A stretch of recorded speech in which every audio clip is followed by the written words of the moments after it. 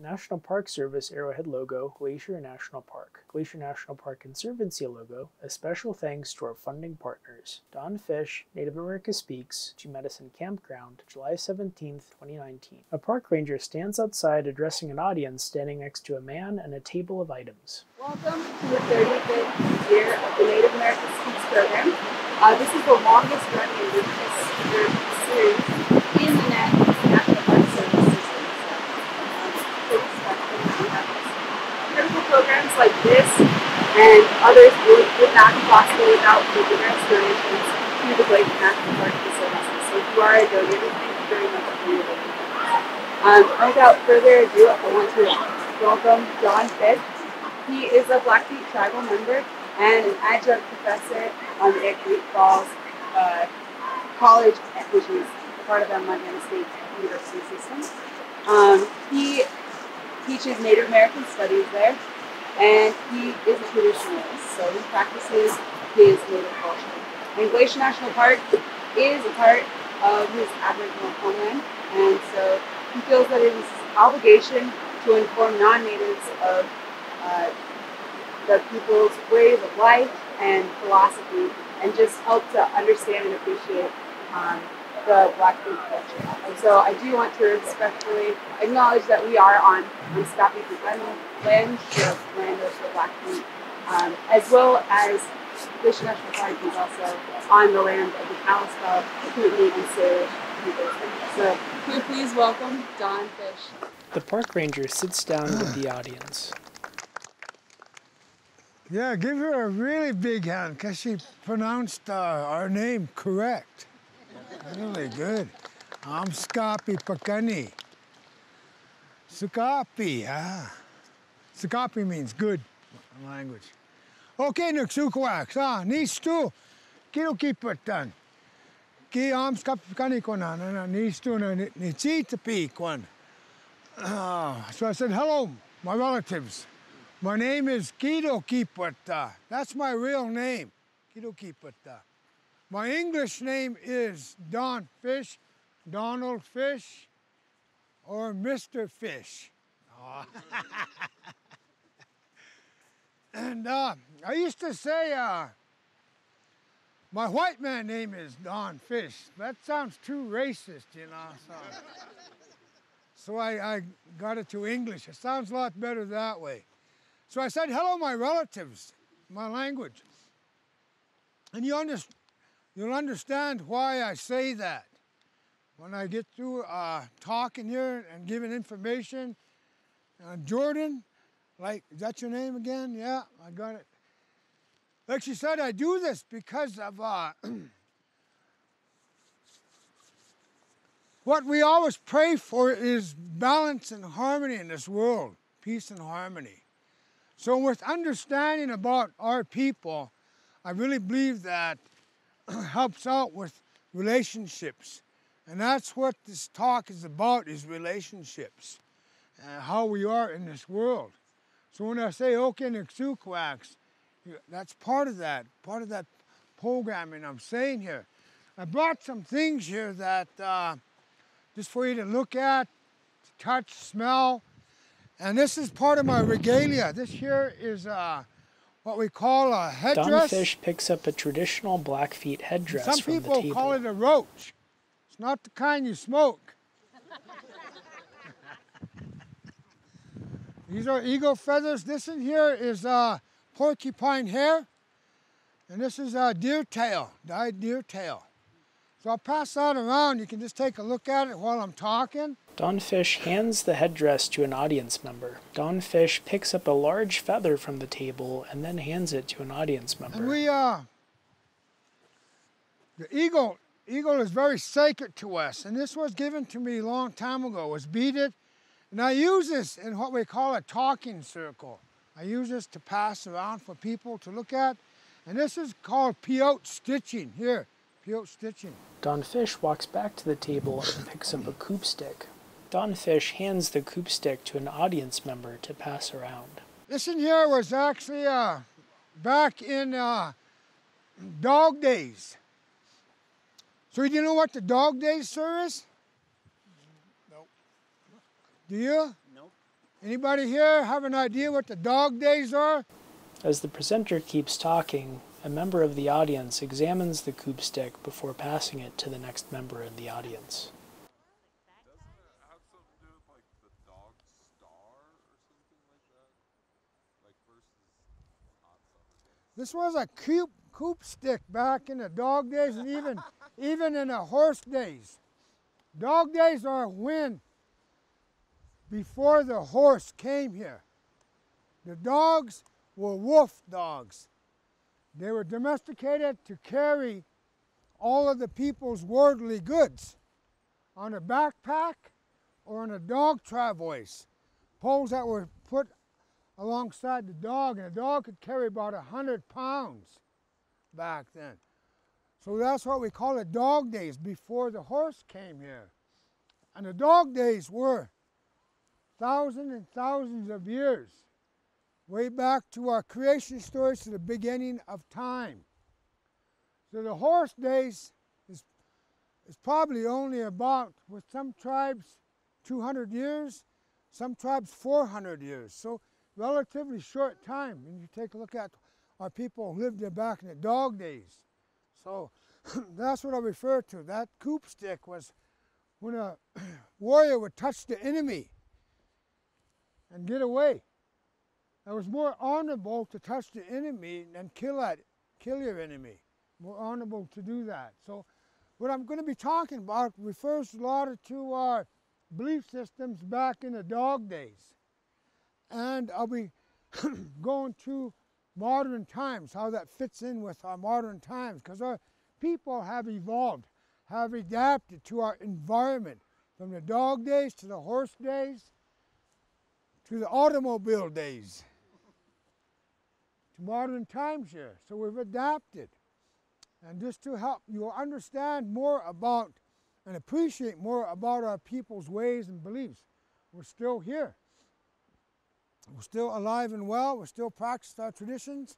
And in fact, when I was passing through Browning, I stopped off there, and there were beginnings of a Sundance going on. I stopped off there to visit, and I'll probably be coming back up Friday to partake in that. So our traditions are still well and alive. There's also that Sundance there is related to Assiniboines. But we do have our Blackfeet traditional Sundance called Oak On. That's going on right now too, as I understand. So what The presenter picks up a bundle of sage from the table. this here is sage. Grows all over. This sage here, you can take it and just take the leaves off and put it into a ball. This is what I call Plains tribe or northern sage that we use. A lot of Montana tribes use this. So I'm going to be talking about the smudging that goes on. This here is what I call California sage. It's wrapped with twine. This and also. He puts the sage back on the table and picks up another herb, then hands the herbs to the audience for a closer inspection. So one of the things... From the table of traditional Blackfeet items, he picks up a braid of sweetgrass. Sweetgrass. A lot of tribes use this, sweetgrass. Our Blackfeet people, we really didn't use sage. Mainly we used sweetgrass, sweet pine, and juniper for our smudging. Don Fish hands the sweetgrass to an audience member. Don Fish continues to remove items from the table and hand them to the audience. This here is sweet pine. Just unzip it and smell it. And this here is cedar. I harvest this. I go across the mountains to pick the cedar. You can find cedar in the cities grown by your houses. It's the wrong kind of cedar that's used. This here is called osha root. It's also called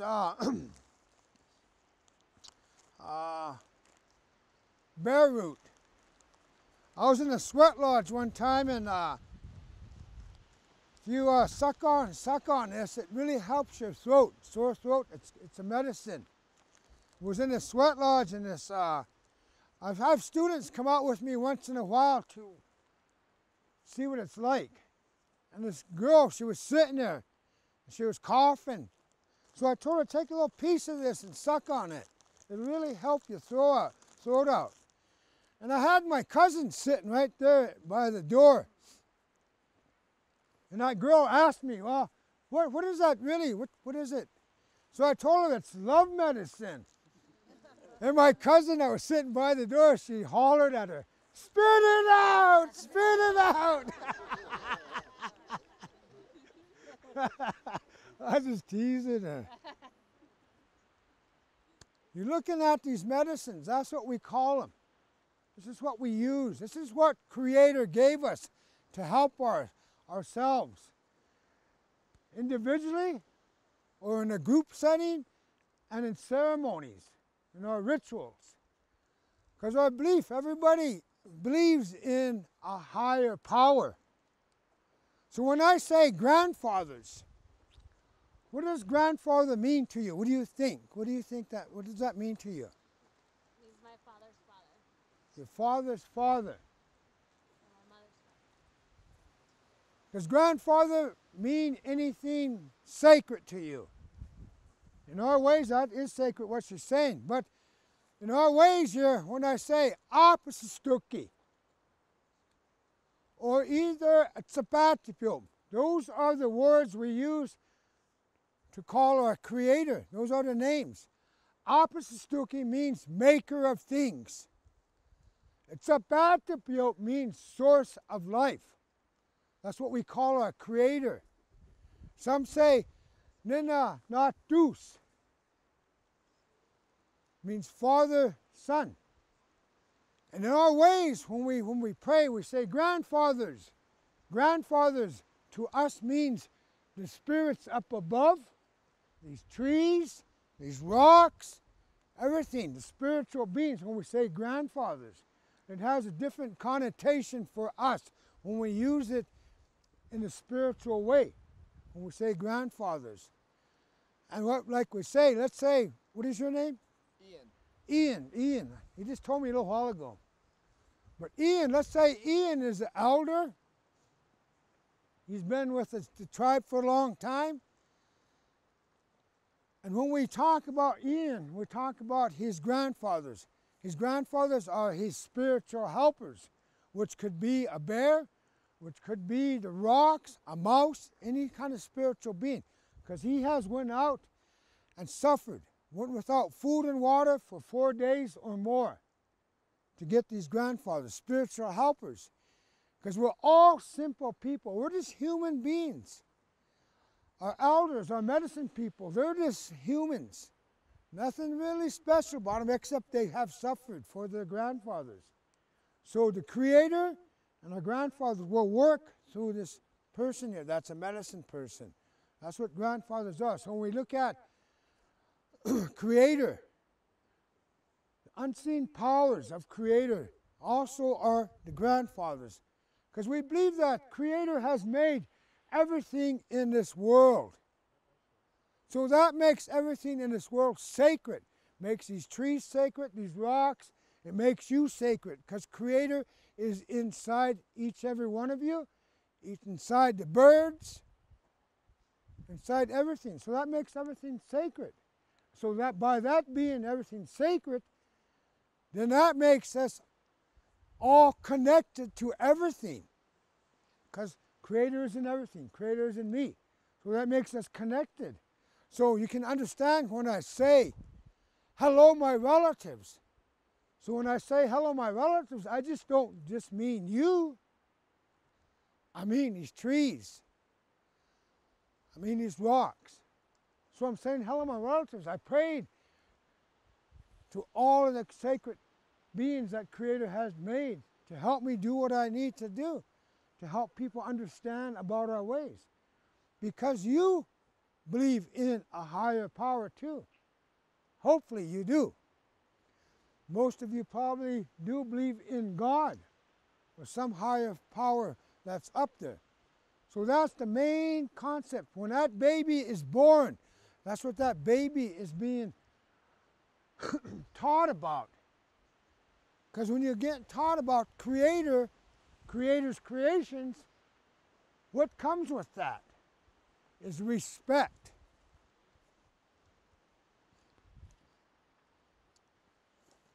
And did you guys get to look at those? Yeah. You just want to put them up here? A member of the audience walks up to restore the items to the table.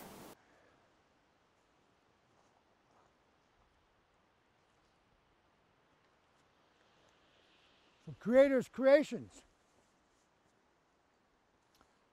So that makes us also connected and dependent on Creator's creations. When I first started getting into learning more about my ways, because my grandparents raised me. When I was about 1.5 years old, they took me. My grandfather was probably 85, around there, 86, when he took me. My grandmother was in her 70s when she took me. So they were relatively old. They were very traditional. They didn't speak any English at all. Back then, when people got sick with TB, tuberculosis, they were put in a sanitarium and kept there from either 6 months to a year or more. And that's what they did with my mother. They put her in a sanitarium. So my grandparents took me and my sister, because they were old and we were just, really rugrats. My sister went with my grandparents, my dad's grandparents. When I was born in '54, they just legalized alcohol on a reservation. So at that time, my dad was getting crazy. He couldn't take care of us. So the grandparents stepped in. My dad's name was Little Dog. So my sister took the name Little Dog, and with my grandparents, took the name Fish. Although we're both siblings, same mother, same dad, we got separate, different names. So they start teaching me. When I was 10 years old, from 8 to 10 years old, my grandfather started giving me more responsibilities in this way of life. So when he passed away, my teaching stopped in a way. My grandmother couldn't teach me because that wasn't our traditional ways. So I was kind of lost there for a while. And on top of that, I was in the educational system. The educational system was a very detriment to our ways of life. Because back then, when I was in school, we couldn't talk our language.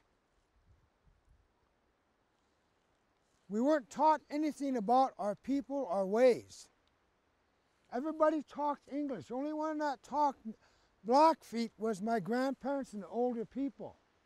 But everybody else talked Blackfeet. So I lost a lot of my language when my grandparents left. So one of the things I started learning about as I was getting older, they made me go to catechism school. And at the end of catechism school, they give you statues and pictures of Jesus, God, and other things. And if you didn't know your prayers very well, you get one of those little cloth spatulas, I think they call them. So that's what I got. I didn't get to learn my prayers good. But I learned a little bit about Catholicism. I learned about God. I learned about how we came into this world according to Catholicism. But I also learned about, we also are part monkeys too, maybe. I learned about all the different ways growing up. So as I came back into these ways, I was taught about not Dusi, the sun. creation stories of how Son was Creator Himself. And I had a hard time with that. Because I learned in school what the Son was made of. And I was thinking that can't be Creator. But I started praying about it, thinking about it, and it was awesome how simple our people were related to our beliefs, our creation stories, because you think about it. Without the Son, what would this world be like without no Sun? There'd be no life. No life without the Sun. So I embraced that. I embraced the Sun as being Creator. We know what it's made of, but we got to think about it. There'd be no trees. And that really enhanced my belief of how we're dependent on everything in this world that Creator has made. We always think about that we're on top of the food chain. We're not. We're at the bottom. Because we need the plants. We need the animals to survive in this world. The animals, the plants, the birds, everything would probably be better off without us. They could survive without us. And you think about it, us as humans, we cannot survive without those things Creator made, Creator gave us. So that concept, I was just amazed at it. Creator's Son. We have our story of how we came to be. We have a couple stories there. Every tribe has a story about how they came to be in this world. So you think about those two concepts there, belief in a higher power and how everything is connected and dependent with each other. And we get into personal worship, collective commitment. That baby is being taught right in the womb, being prayed to, being talked to, being taught about creation itself and all creations. Is learning about those things. That child from a baby until about 8 or 9 years old is allowed to be a child. Just run free, play, enjoy life. But as it gets older, it's going to be taught a little bit more and more about this world that it lives in. It's going to be taught about prayer. How when we go pick something, we're going to chop this tree down. We'll put an offering down in the ground. We'll pray to that tree. We'll tell us that tree to forgive me for taking your life. I'm taking your life because this is what I'm going to use you for. We're talking to that tree because we believe it's a spiritual being. When we go cut willows for a sweat, same thing. When I go harvest these sage, I pray. I tell that cedar, I tell that sage, I tell that sweetgrass why I'm taking it. I'm going to use you because this is what Creator gave us to help us with our worship. So personal worship, collective commitment, that's what that baby is being taught in this world. And one thing that happens with that there is that to help you understand more about relationship-wise, when that baby is being taught, I'm going to word this where it says that people, the people in the circle life are native people that have sacred knowledge, that have that sacred knowledge are responsible for teaching morals and ethics. So there's people that have that sacred knowledge are responsible for teaching morals and ethics. So who are those people? Who do you think they are? The elders. The elders and people with most knowledge. What do you think? She's pretty close. Kind of agree with her. The elders. Elders and people with, mainly elders and old people. And that would teach that, huh? Pretty correct. But remember what I was saying, that baby is being taught. About 8 years old, it's being taught about sacred traditions, given more responsibilities. It's already being taught about Creator, about connectedness, dependent. So that makes that child that's 10, 12 years old with the sacred knowledge. So from that child, from down here all the way around, they're all knowledgeable in sacred traditions. They're all responsible about morals and ethics. In yellow sweatshirts, what are morals and ethics? I guess doing right from wrong. Doing right from wrong. And to add to that,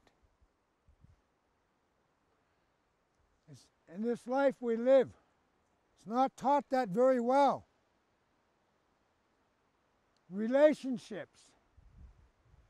Morals and ethics are about relationships. How are you in relationship not only with your mom and dad, brothers and sisters, all the people that are in your life, but relationship with the environment. Think about that. We're not taught about that. To be in balance and harmony with relationship with everything that Creator has made. Morals and ethics. How are you? Do you go home and kick your dog, if you had a tough day? Do you go tear a branch down? Do you throw trash out? What do?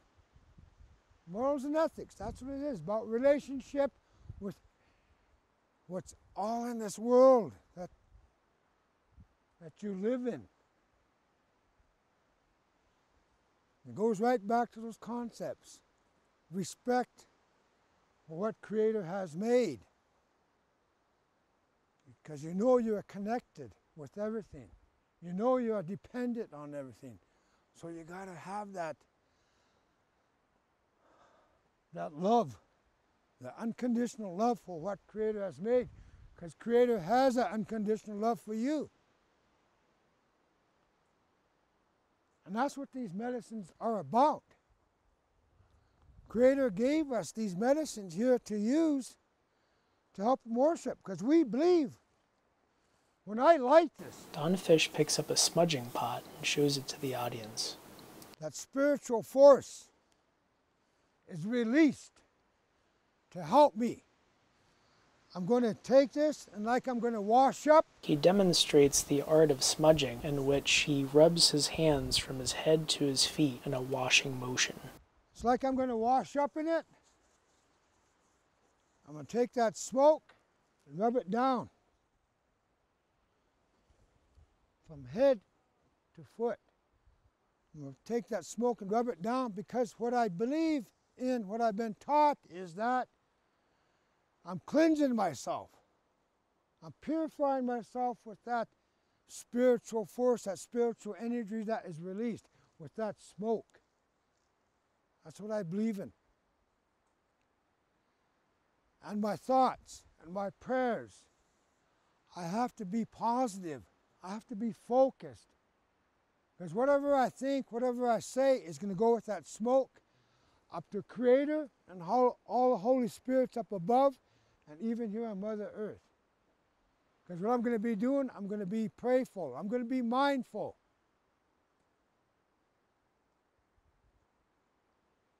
Because I'm going to be praying for people in my life that might be having a hard time, that might be sick. I'm going to be praying for guidance for the day. That I have my morals and ethics throughout the day. I walk a good road. I treat everybody good that I can. But occasionally I get road rage though. But I'm going to light this here, and where's some other baggies?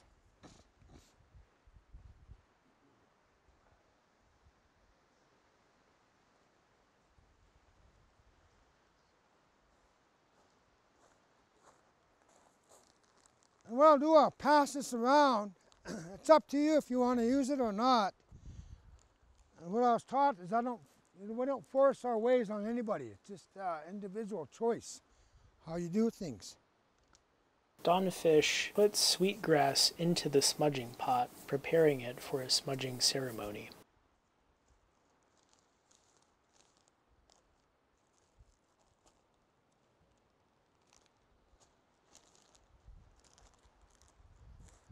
Hopefully it don't blow around too much.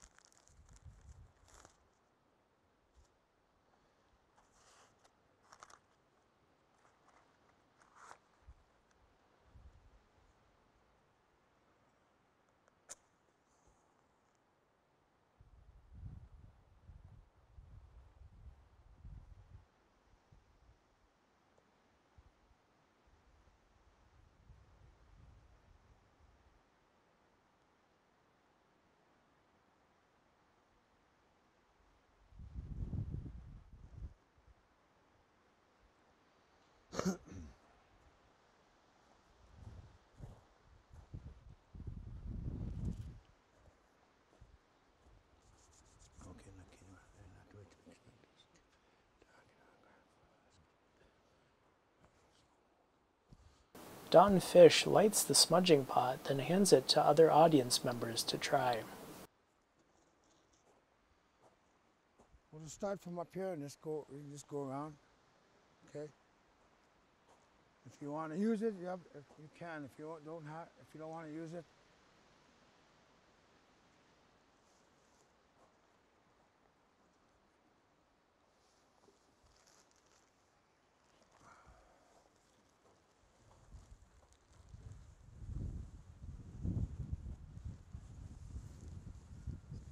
The camera pans right, revealing the audience, going through the motions of smudging.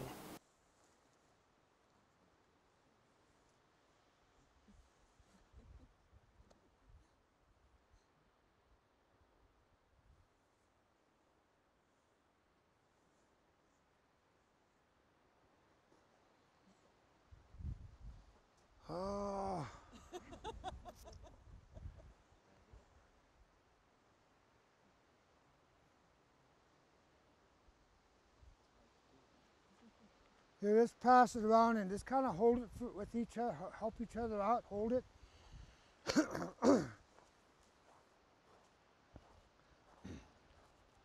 Don Fish walks back to the podium. Now, this is what's called smudging. And we do this in the morning when we wake up.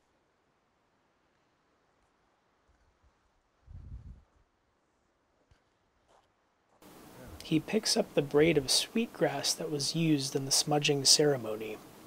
I know people with the Blackfeet ways, what we do is we usually have a box, we have coals, and what we do is cut this, or either we'll break it off and put it on the coals and smudge up that way. That's the way our traditional Blackfeet people did.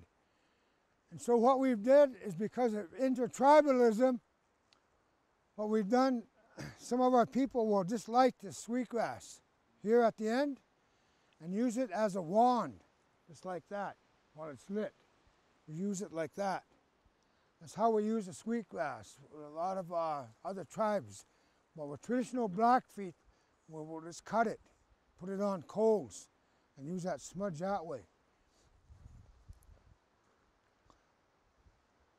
So our traditional Blackfeet ways are very, very strict in a lot of ways how we do things. And so my uncle, his name was Natusapi, and he was traditional Blackfeet. He had a bundle that he carried, a thunderpipe bundle. But also he was taught from a bush Cree from way up north. My grandma, her name was Minaki. She was full-blooded Cree. So we have a lot of relatives that are Cree, and he learned from a bush Cree. So what he has done is he meshed Blackfeet and Cree ways together. Because when we sweat with men and women. But in our Blackfeet ways, only men can sweat. Women don't sweat at all. So in our traditional Blackfeet ways, that's what we do it. But so he learned from a Bush Cree, so we use a lot of Cree ways with what we do in ceremonies. One of the things is my last name, Fish. My grandfather, his name was Mami. Mami means fish. That was his nickname, Mami. His real name was Makuya Aksikan. Makuya means wolf, Aksikan means robe. So his name was Wolf Robe. And if any of you know anything about the Dawes Act, maybe look it up. But during the Dawes Act, they allotted land out. They did what they call enrollment. It was part of the assimilation process. So what they did, when they enrolled our people to give out these allotted lands, they gave you an English name. So they named my grandfather. A lot of our old people kept the names, but their names were passed down as last names. So my grandmother, she became Mary Jane Fish. So we actually, all of our lives, we've been using our grandfather's nickname as our last name. But a lot of our people now have used the name Wolf Robe. So that's one of the things there, is about our names. So the smudging I told you about, a little bit of insight of how we believe in things, how we use things spiritually to help ourselves in ceremony.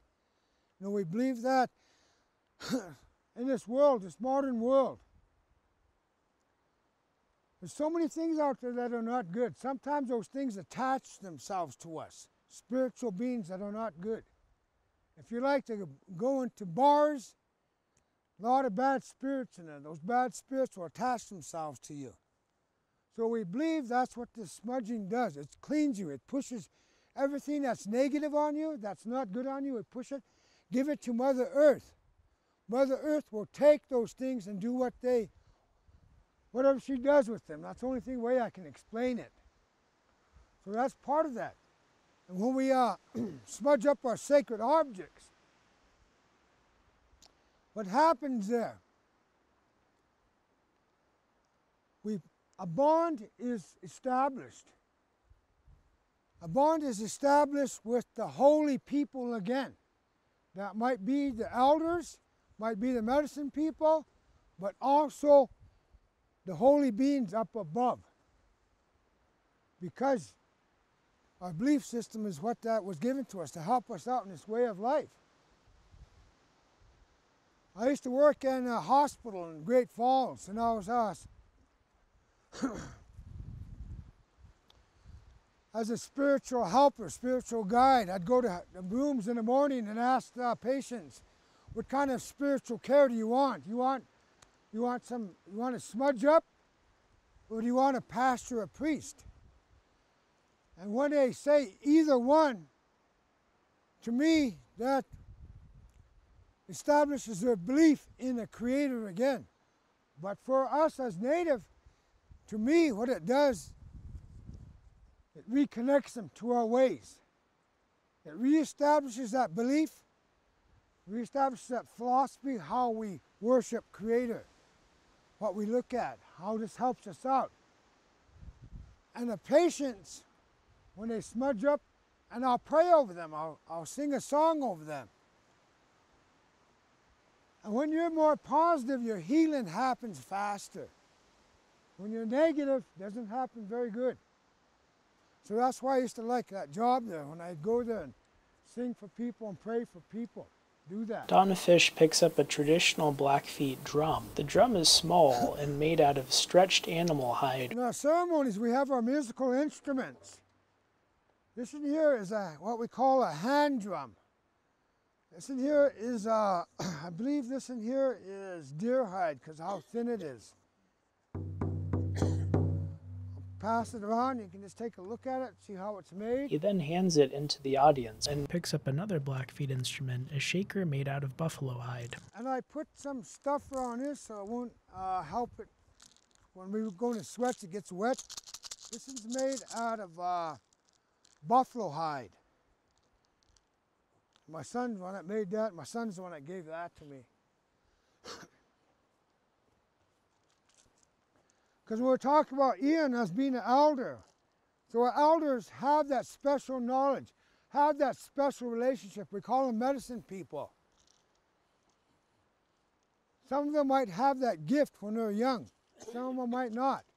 The ones that don't have that gift, they're trained to be in that relationship with the spiritual beings. They know how to run ceremonies. They know the songs. They have developed a relationship with the plants, the animals, the birds, everything. They developed that relationship. And some say it's a secret. It's not really a secret. What it is a sacred knowledge. Not secret, no, sacred knowledge. Because there was a man, they call him James Arthur Ray. Remember that name and look it up. He charged people $10,000 to be an Indian for a week. He did a sweat lodge with some people. Some people were injured.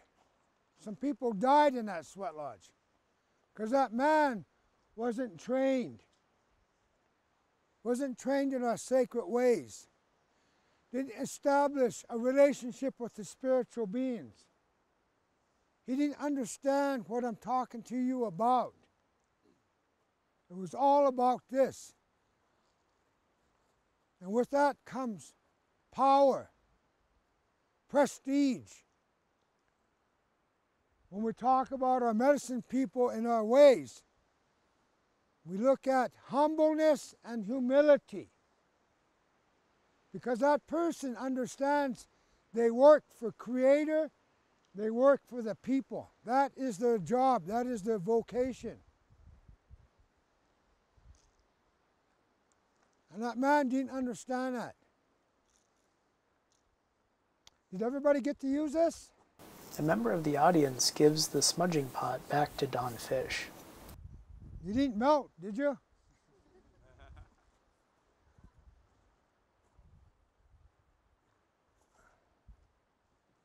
Did you want to use some? She might melt.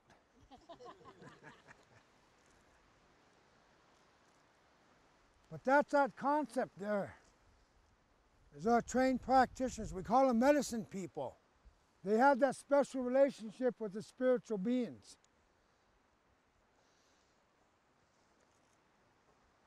One of the things, how much time I got?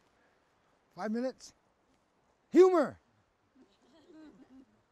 Humor is one of our concepts.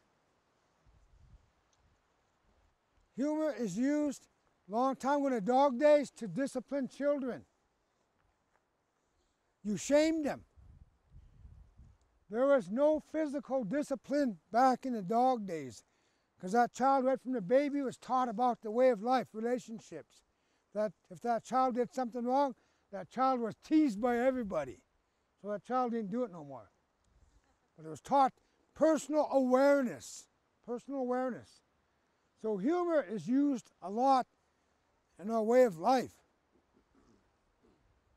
You understand yourself. If somebody's teasing you, you might get offended. But the thing is, in our ways, that's good. Because if I was quiet and didn't talk to you at all, you're in trouble. You know? So when we tease, we show somebody our affection that way. You know? But now humor is used in a lot of ways wrong. But we use humor. The sacred clowns, heyokas, they help keep the balance and harmony in this world. Okay? Questions real quick. You only got 2 minutes. The stick that went around with the hawk or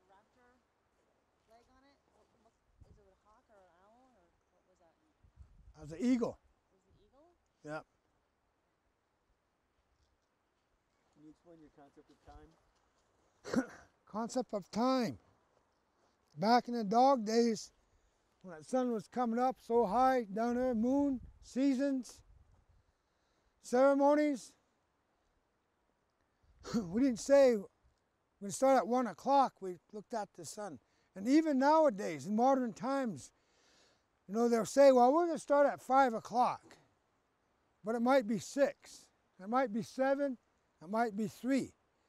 That just means to get there, and whenever everything is, because there's a lot of preparation to ceremonies. When everything is just done right in our ceremonies, then we'll start. Some people will call that Indian time, using a derogatory way, but it's not, for us it's not. It just means that when everything's going to start is when everything's ready to start. Now, it's not going to start at 5 after 1. It might be 3 o'clock. Anything else? What's the significance of your shirt? This helps keep me warm. This is called a ribbon shirt. It's one of our adaptations. You know, we use buckskin stuff. So now we have people that specialize in making these kind of shirts, ribbon shirts. We use them in ceremonies. We use them just to walk around and show off, or we can use them as part of our regalia to dance. The shirt that he is wearing is blue, containing several patterns and colors. How many people speak your language? It almost died out. There's a man named Daryl Robes-Kip and this woman named Dorothy Stillsmoke, and they started an immersion school. This immersion school is where all they did was just talk Blackfeet. They learned English, but everything was in Blackfeet. When the kids graduated from that school and got into high school, they excelled higher in testing because they were using both sides of the brain, bilingual. And when you talk many languages, you use a lot of your brain. So there's a lot more fluent speakers now. There's some little tiny kids that talk way better than me, know the language better than me. Don Fish walks out of view and retrieves his drum from the audience. He then walks back onto the screen, carrying the drum.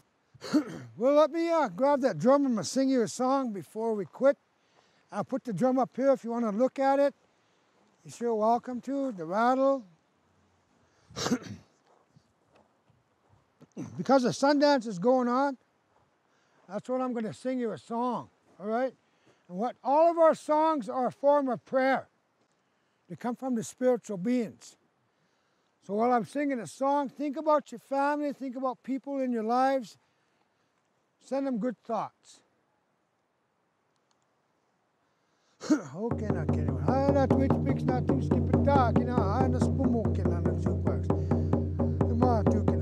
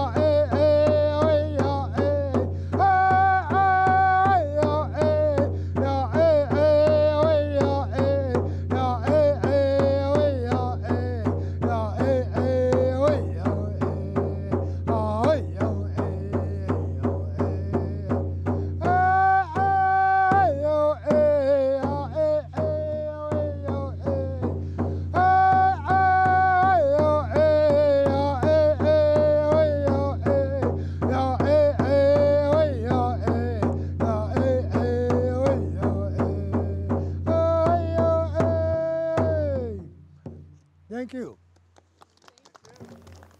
The screen fades to black, text on screen, presented by Don Fish, Jordan Steele, filmed and edited by Hannah Schwalbe, Alexander Stilson. Glacier National Park Conservancy logo, A special thanks to our funding partners, National Park Service Arrowhead logo, Glacier National Park.